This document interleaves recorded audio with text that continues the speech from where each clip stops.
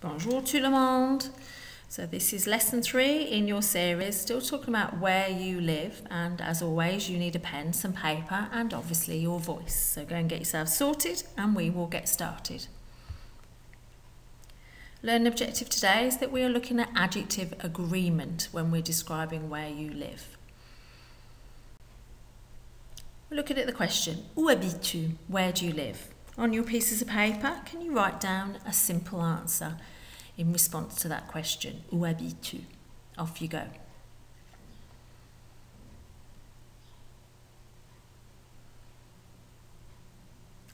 Hopefully you will have written something that looks a bit like these. J'habite à Pelso, or it might be a different place. J'habite dans un village, or maybe j'habite dans une ville.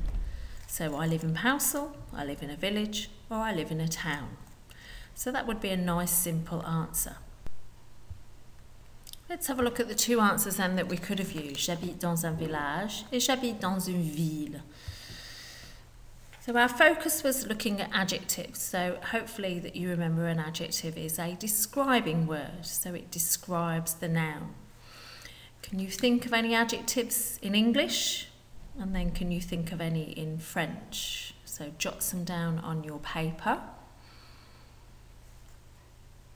Let's see if any of the ones I've got have you got.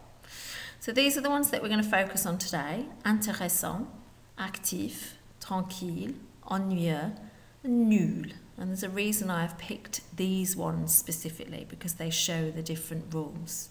So these are the adjectives that we are going to focus on. Let's have a look at the sentences. J'habite dans un village intéressant. J'habite dans une ville intéressante. So what is the difference between those two sentences? Hopefully you will have shouted out at me that one ends in an E. So we've got intéressant and intéressante.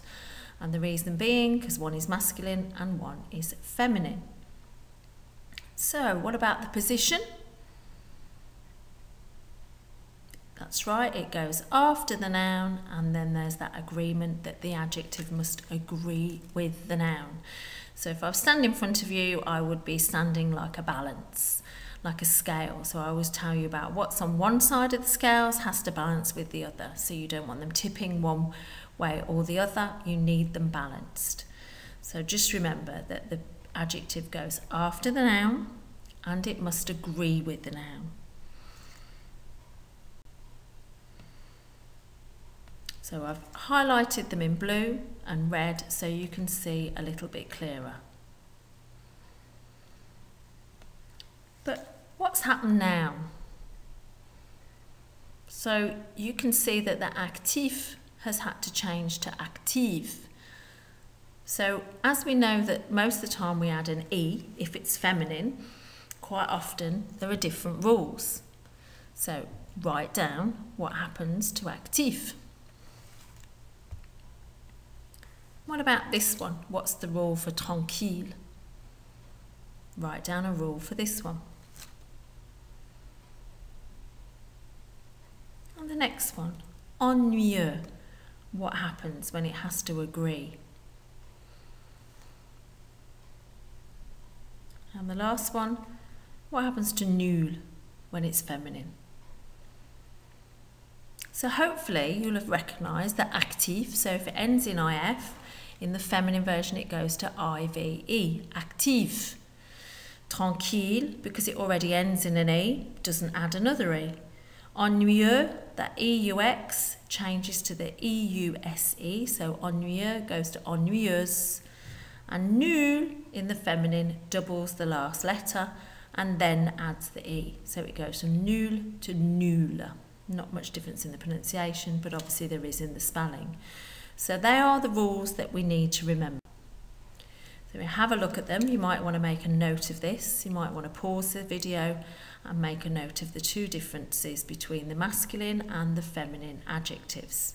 So we go from intéressant to intéressante, actif to active, tranquille, tranquille, the same, ennuyeux to ennuyeuse, nul to nulle. Right, on your pieces of paper, You've choisi le bon adjectif. So I've given you two options, you number 1 to 5, and decide which one you think goes with that sentence. So you need to look, is the noun masculine or feminine? So I'm going to give you a few seconds to do that. Off you go.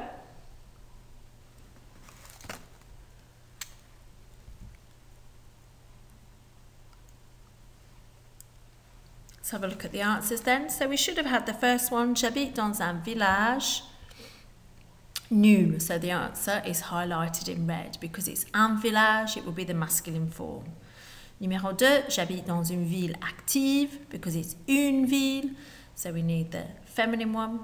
Il y a un musée tranquille. We can't remove the E because the E is already there, so it stays the same. Ma sœur est active because ma sœur is my sister and she's feminine, so therefore it's active. And c'est une ville ennuyeuse because it's une ville feminine. Okay, I hope you got all of the right. Now, what has happened here? So this time we've got j'habite dans un petit village, j'habite dans une grande ville. So what's different about this types of sentences to the ones that we've done before? Hopefully that you are shouting at me that they are going before the noun. So in French there are exceptions to this rule. So the majority of the adjectives go after, but there are certain adjectives that go before the noun, and these are two of them.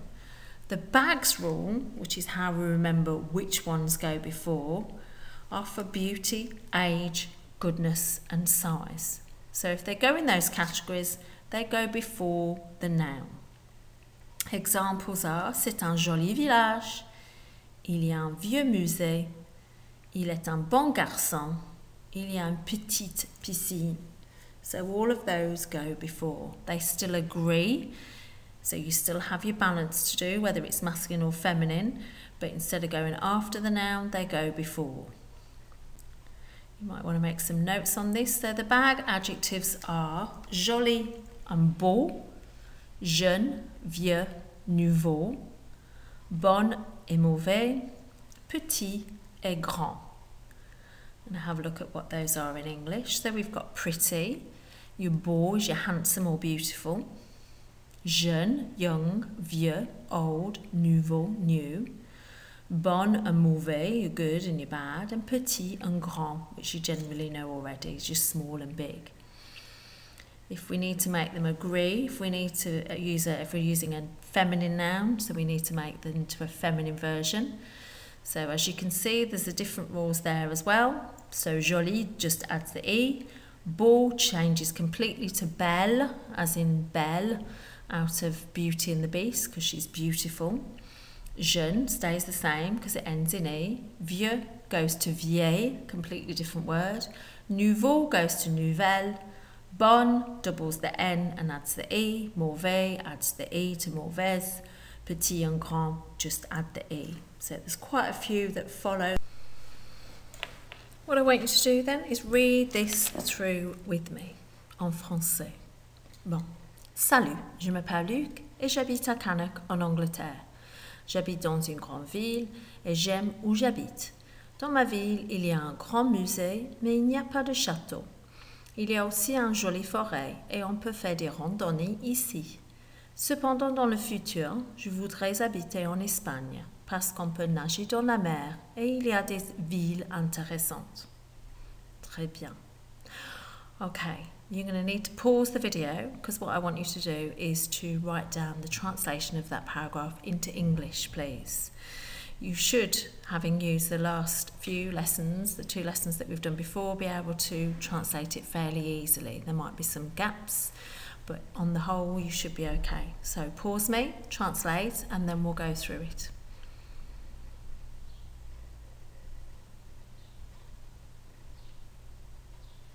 Let's have a look then. So underneath, here we go, we have the translation. So you should have had, hi, I am called Luke and I live in Cannock in England. I live in a big town and I like where I live.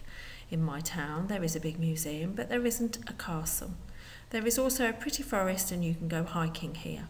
However, in the future, I would like to live in... Au revoir et à bientôt.